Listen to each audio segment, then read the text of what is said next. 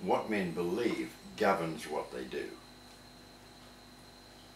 That's pretty much for all of us.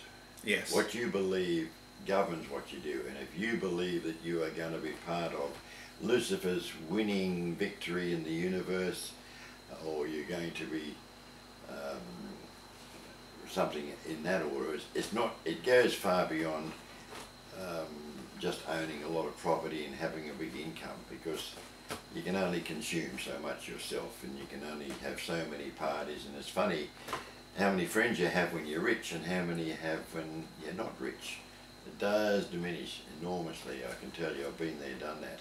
You've really experienced that. I've been not super rich, but I was worth, you know, I was 1.6 million. I could add up my assets, and I didn't have to work. And I retired at 50, but I got white-handed from underneath by trusting the wrong people to run my business. That's essentially what it is. But yes, I'd like to rule the world and do it my way, but I'm not going to be driven to executing people who disagree with me. If you don't like somebody, you don't have to be nasty about it. Just move away. Don't have anything to do. But when you get into now I say what men believe governs what they do. Some people have sold their soul literally to some of these entities which do appear, and I have witnessed a couple of manifestations of demonic forces, and it's pretty scary when you first time you confront it. You've actually witnessed... I have witnessed a couple of incredible things of a 12-year-old girl being possessed, but given incredible superpower to throw a 20-stone man across the room. I have seen a possessed woman go berserk and a black snake come out of her mouth. I have witnessed that. That's the only two bits I've scared, and quite frankly it's pretty scary. But those people, you know, we've got pedophiles and we've got people eating blood and babies, and you hear this and you think, oh, that's just too ridiculous, too incredible to believe. It is getting much, much worse than people think. We had a situation up here in this area a couple of years ago where a young boy was sodomized, strangled, and his head cut off in a ceremony. Now, 2 federal police came out here. I don't know whether they came to protect those who did it or to find out who did it. Everybody knows, but you can't prove it. Has this been, would you say, the talk of the town? It was for a while, but today it's faded away because nobody wants to talk about it.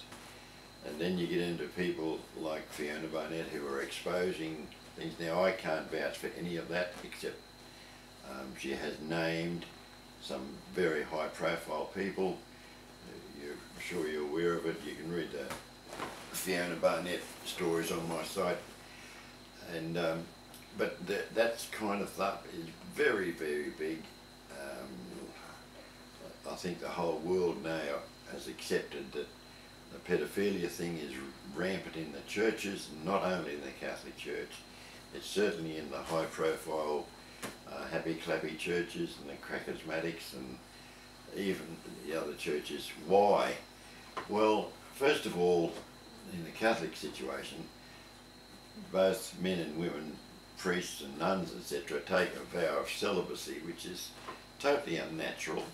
So they're going to be seeking stuff elsewhere, and they do get themselves in situations where things could occur. People desperate will confide in somebody who they think they trust, and they will be betrayed by that. And it's also in the prophecy that this sort of thing would happen. Unnatural desires, desiring men and men, women and women. It's in prophecy that it will happen. And I believe we are in end times. I don't know how far away it is, but there are certainly a few more events to occur, and then it will happen very fast. On my site under churches, you will read a story by a man named Ken Peters. I encourage you to listen to that man. Now, it was a vision that he had, but it's uncannily accurate for today. Was this some form of premonition?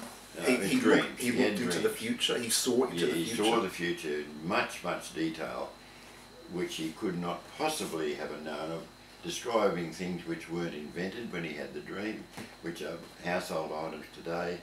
He talked about Big Brother and sequence of events. He had no Bible knowledge, but his Bible prophecies are amazingly accurate. And I'm not saying he doesn't claim to be a prophet.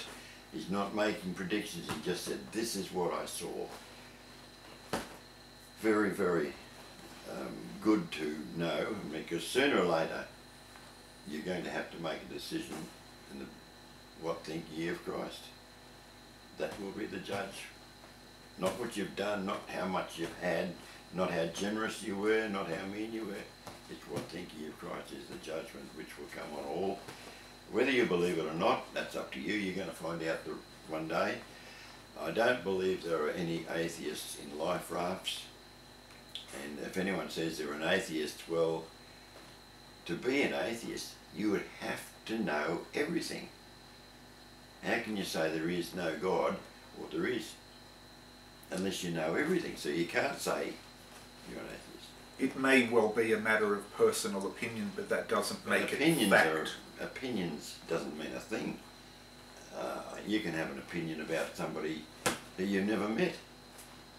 Only, how do you get that opinion? Based on hearsay. Well, a personal relationship with Christ is one-on-one. And unless you experience it or believe it, seek and ye shall find. Seek the truth and ye shall find. God's not standing. Most people are demanding a personal miracle. They want God, come and prove yourself to me. God said, no, you seek me. And when you're sincere, then I'll reveal myself. Now, many people become believers and they don't have any manifestation for years. They're being tested. And that is the battle which we are here. If you think that we're going to just live this life and die and go nowhere, well, you're entitled to that belief, but you're going to... What are you going to do when you're here? Next, please.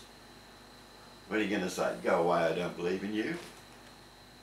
If there is none, then you've got nothing to worry about. But what if there is? Can you take that risk?